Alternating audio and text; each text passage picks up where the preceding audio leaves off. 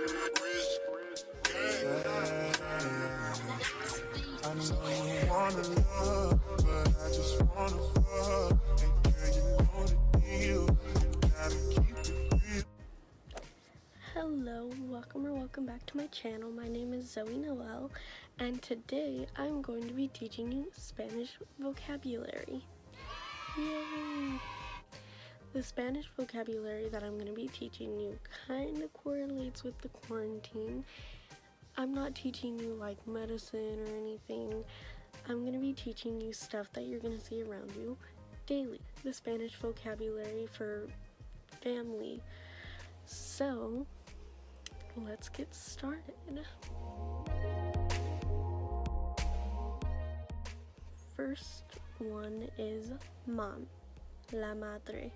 You can say mama, mommy.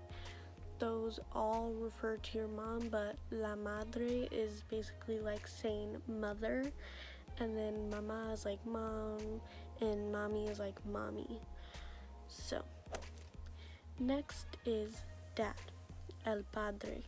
Same thing, papa, papi. You can use either of those. Next up is son, el hijo. Next is daughter, la hija.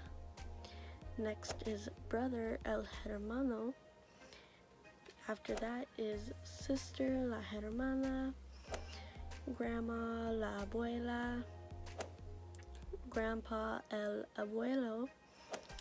Aunt, la tía. Uncle, el tío.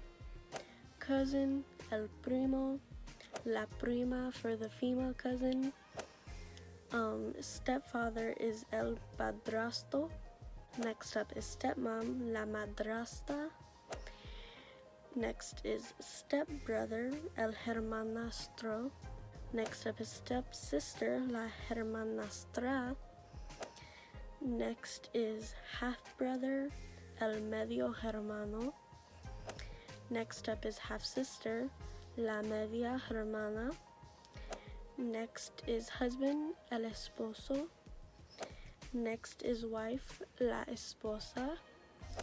Next is grandson, el nieto. And la nieta is granddaughter. For nephew, el sobrino, la sobrina for niece. Relatives, los parientes. For family, it's la familia. For pet, la mascota. For baby, el bebé. For parents, los padres, los papás.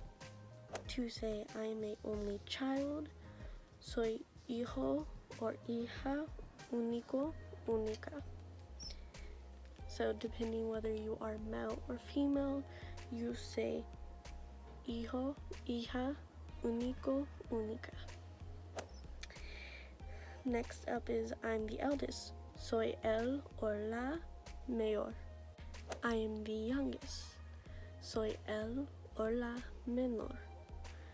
I'm the middle child, soy el hijo medio, or el hija media.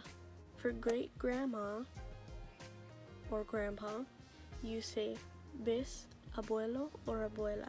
For girlfriend, you say la novia. For boyfriend, you say el novio. For brother-in-law, you say el cuñado. For sister-in-law, you say la cuñada.